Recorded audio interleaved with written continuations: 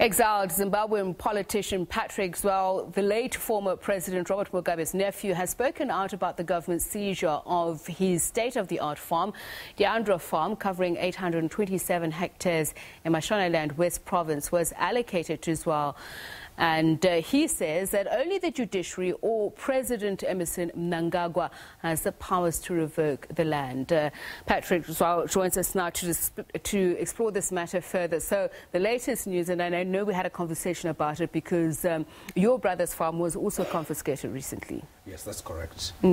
I think it's a bit unfortunate because since the farm was allocated to my wife and I in 2002, we've done a lot of development around the farm, not just from a technical point of view, but in terms of innovation. We have developed a special breed of cattle which took into consideration the special requirements of emerging farmers in Zimbabwe. We were so good at developing that breed that we've won 3 national prizes. From the tobacco production perspective, we're one of the first producers to get involved in hydroponic tobacco seedling production, to a point that the Tobacco Research Board would regularly consult with us in terms of the innovations that we're doing on the farm. So it's a bit unfortunate. So you say it's unfortunate, but it almost sounds as if you're implying that it's vindictive, because from what you're saying, it's a farm that's operating well and doing well for the livelihoods of Zimbabweans. It is vindictive. I think there's no way around it.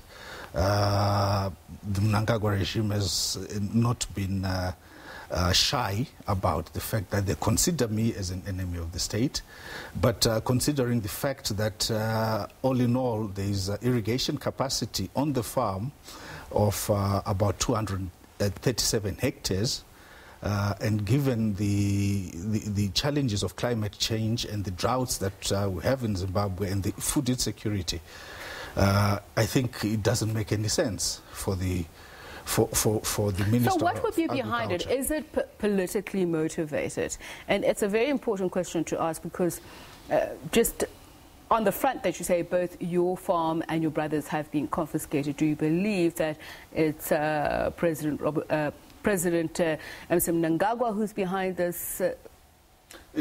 Most definitely, that's what I believe, and I think it's not just being vindictive against myself and several of my former colleagues, but it's also meant to stifle dissent, especially within Zimbabwe, where you've got over 300,000 families that are the beneficiary of land, and especially within the senior ranks of the ruling ZANU-PF. A lot of those senior officials derive their livelihood from agriculture. Now, the message is very, very clear to all of them, is that they must basically toe the line, otherwise their livelihoods will be impaired. I'm going to play devil's advocate here and say your detractors, that of your uncle as former president, that you would have been allocated those farms as people who were politically connected, that part of the reason the Zimbabwean state is in the condition that it's in is because of that exercise. What's your response to that? Well, the evidence is to the contrary. I am a very good farmer. Not only am I a very good farmer, but I'm also an innovative farmer. Not only am I innovative, but I'm also making sure that the innovations that I'm involved in, including climate smart agriculture, conservation agriculture, I'm making sure that those are documented from a scientific point of view. This is one of the reasons why I felt that I should make sure that the innovations that I've been involved in get scientific testing and scientific rigor. That's why I've embarked on a PhD in digital agriculture. I hear that. I'm saying that notwithstanding, people would say, but did you not get the farm because you were politically connected? And therefore, it would ricochet in this manner that President Emmerson Mnangagwa would want to take the farm away from you. The 300,000 Zimbabwean families that were beneficiaries of the land reform program. Yes, granted, I was a member of ZANU-PF. I was expelled from ZANU-PF. But then being a member of ZANU-PF does not preclude me from being a farmer. I have been a farmer, and I'm a good farmer at it. And not only am I a good farmer, but I'm also particularly innovative. However, that being the case, I believe that the space for agriculture within the African environment is a lot bigger than the Zimbabwean space. And if President Mnangagwa feels that he does not want me to farm in Zimbabwe, then I cannot farm anywhere else. But I do have knowledge. I do have expertise. And it is the expertise that I believe I can contribute not just to countries like South Africa, but to the whole African continent. This is why I'm doing research on digital agriculture within the African context. So you mentioned earlier on some of the successes that you've enjoyed on your farm.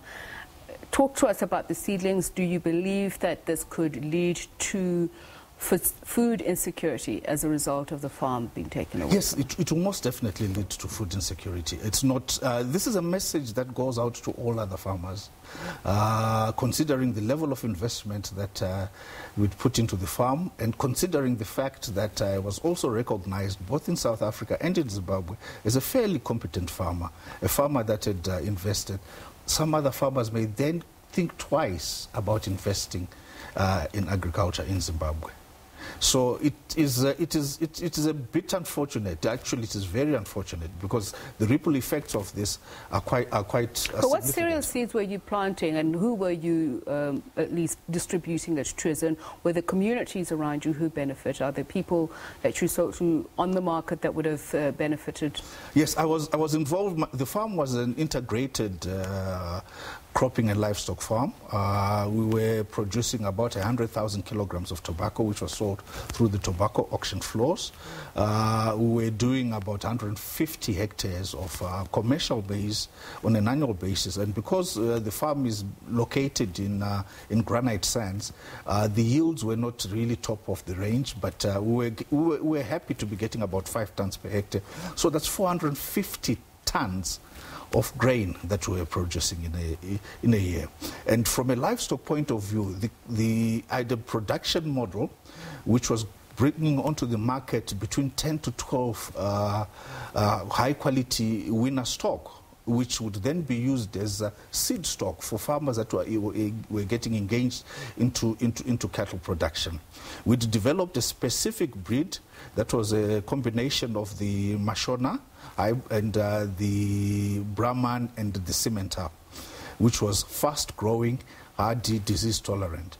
So it was quite a big contribution, in my view, to the community. So what's your next step? Are you going to challenge it in court? Yes, I will definitely challenge it in court. If I'm able to succeed and if the judiciary is going to be fair, I'll still continue to farm. But I think there's more that I can contribute to the farming community in not only in Zimbabwe but in Africa. And I believe that the toxic environment that is there in Zimbabwe is really stopping a lot of people from being able to contribute to their nation. But then I consider myself as an African, so I'll continue to contribute to Africa. Thank you very much for speaking to us, Patrick Zhuwao, nephew of former Zimbabwe President Robert Mugabe and former cabinet minister. And of course, we will get reaction from the Zimbabwe government as well.